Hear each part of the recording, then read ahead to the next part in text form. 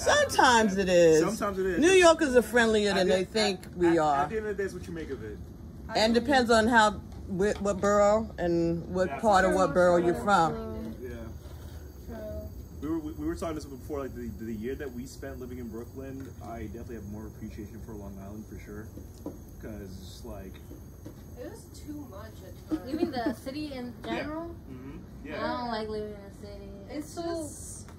I'm like, I need grass. I need. There's no fucking grass out there. No, there's not. The houses are too close. So much to ask. Yeah, I feel like there's no privacy. Our neighbors were so close. Like, And then mind you, we were living right across the street from a hospital too. So yeah, it was like crazy. the shit out here, right? We hear is nothing comparison to what the shit we hear or like across the street, because we over here sirens and shit, dude getting hit by tasers and stuff. Oh no. It was entertaining.